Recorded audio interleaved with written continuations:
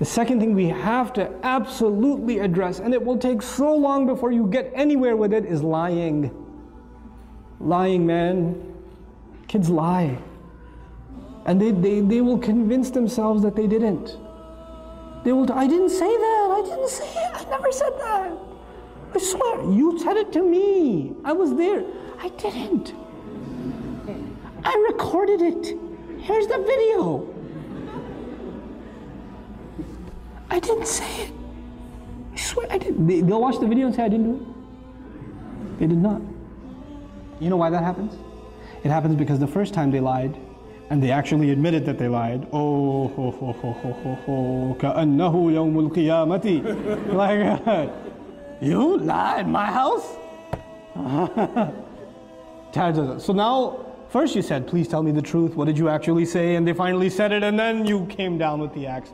So the next time, like, I will take all of this. But once I admit that I lied, I know what comes next. You know, I am not doing that again. I am not admitting to this crime again. Because pleading guilty in this house does not work out for you.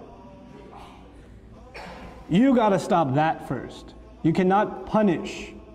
You cannot punish extra for something that happened that's already made you angry. So the mother is angry because the child lied. Or because the child did something bad. Then she's angry because he lied about it.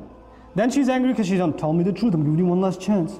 One last chance. I'm going to ask you one last time. Even though she's going to ask 6 more times. But she says one last time. Tell me, and this is the only time I'm going to ask. I'm not going to ask again. Did you do it? No. Okay, I'm going to ask one last time.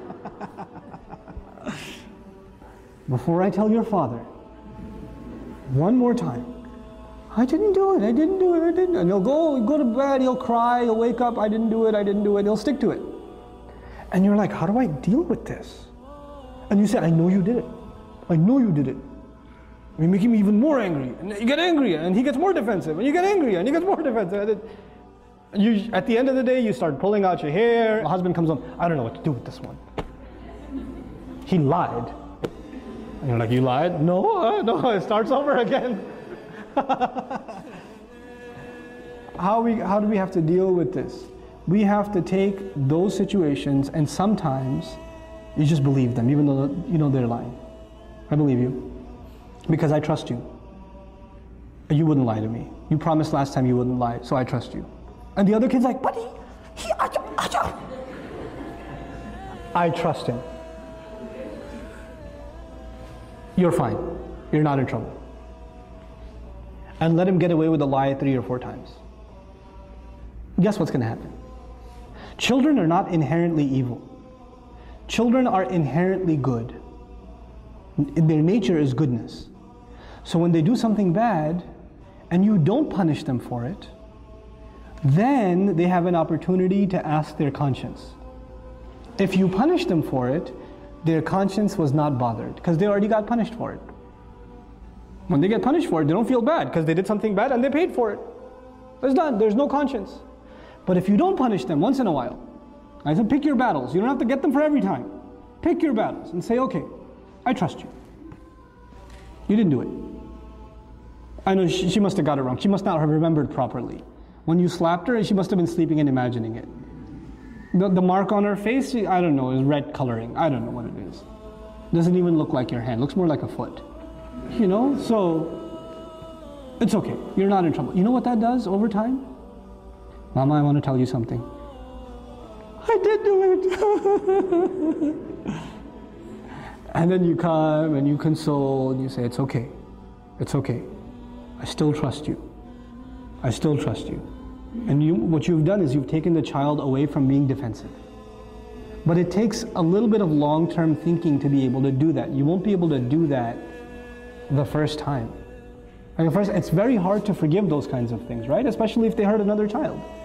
If they wrong somebody else. It's hard. And you have to take that other child and take them to a corner and say, Beta, I know, I trust you too. I'm not angry at you either. And I know they did something wrong. But you don't have to be happy if they get punished. That's the other thing. One child gets happiness only when the other one gets punished. And they get so used to Abba. She pulled my ear the other day. They just came back from Scotland, my family. And when the little one came to me and said, you know, Api, she pulled my ear one day. I was like, when? I don't know. One of the yesterdays. I was like, what do you want me to do? He goes, punish her. I was like, will that make you happy? Uh-huh.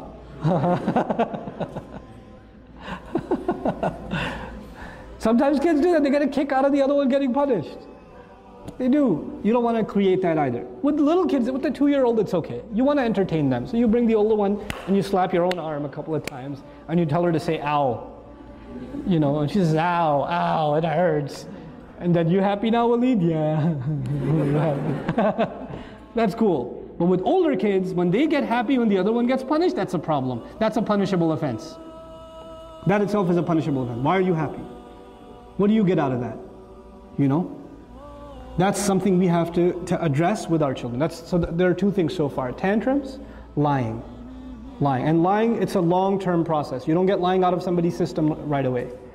Especially because they don't even see it as lying anymore. They just see it as saving themselves. And kids, when they lie a lot, you know what happens? They actually start believing it themselves.